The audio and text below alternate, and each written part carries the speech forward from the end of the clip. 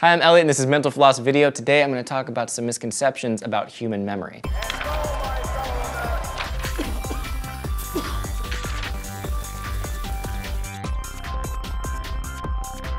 Misconception number one, memories are pretty accurate. It often surprises people how inaccurate memories can be. Tons of different types of memory errors have been observed over the years. People commonly misremember events or even remember events that never happened at all.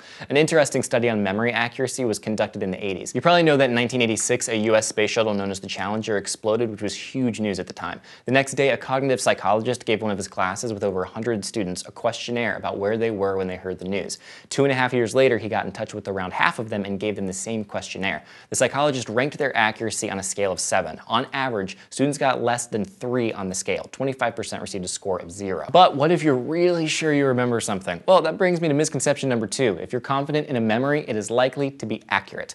Going back to the Challenger study I just described, the psychologist also had the students rank their confidence levels for memory accuracy in the second questionnaire. The average ranking was 4.17 out of 5. But as you'll remember, maybe, many of their memories were completely inaccurate. The conductor of the study wasn't able to find a relationship between confidence and accuracy. This phenomenon is proven to be a major problem in court cases. A single eyewitness to a crime being very confident can sway a jury. Now that we have DNA testing, some crimes are being revisited, and according to one group that examined 239 overturned convictions, 73% of them were originally convicted due to eyewitness testimony. That is very scary. Misconception number 3, memories don't change. Actually, our memories are very suggestible. Just remembering an event can cause the memory to change. Neuroscientists believe that an event someone recalls over and over again is more likely to change than one they don't typically recall. So that explains why so many of the Challenger memories were inaccurate. Similar phenomenons have been observed when people remember the events of 9/11 or JFK's assassination.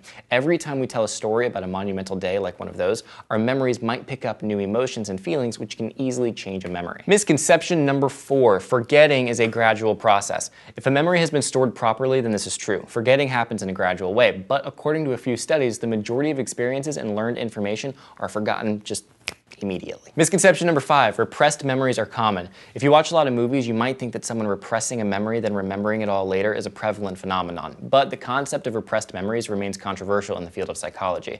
Most studies on the topic have concluded that if a person experiences something traumatic during childhood, they are very unlikely to forget that event. According to the American Psychological Association, more research needs to be done, and their website declares, experienced clinical psychologists state that the phenomenon of a recovered memory is rare. For example, one experienced practitioner reported having a recovered memory arise only once in 20 years of practice. That brings me to misconception number 6. There's no such thing as a false memory. One of the reasons that repressed memories are so controversial is because false memories do exist. There have been many studies in which researchers are able to basically implant memories in participants' minds just by asking leading questions. You might think that you're an exception to this rule, but according to a 2013 study published in the Proceedings of the National Academy of Sciences, every single person has false memories. To prove this, the researchers gathered 20 people with highly superior autobiographical memory and 38 people with average memories. In both groups, somewhere around 20% of people recalled seeing video footage of the United Flight 93 crash on the news. There is no such footage. Further tests showed that each individual in the study had false memories.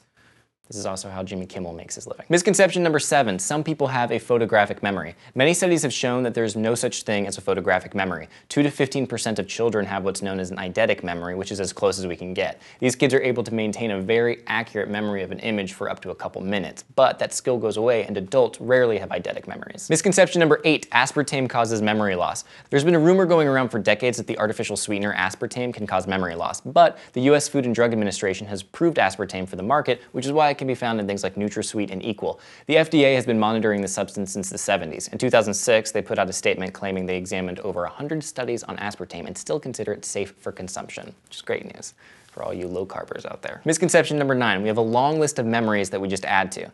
Actually, as we learned from Inside Out, forgetting old memories and information can help us learn new stuff. In 2011, researchers at the University of Illinois at Chicago found that people were better at memorizing a list of words when they were instructed to forget half the words. According to Ben Storm, who conducted the study, we need to be able to update our memory so we can remember and think about the things that are currently relevant. Misconception number 10, hypnosis can help us remember forgotten memories. We're finishing up with another controversial one. It's almost like memories are complicated or something. So studies have shown that in people who are highly hypnotizable, being in a hypnotic state affects their brain in the same place it's connected to memories. The issue is that some studies have also correlated hypnosis with false memories. Plus, people who have been hypnotized tend to be even more confident in their false memories. Thank you for watching Misconceptions on Mental Floss video. If you have a topic for an upcoming Misconceptions episode that you would like to see, just leave it in the comments and we'll totally check it out. I'll see you next week. Bye.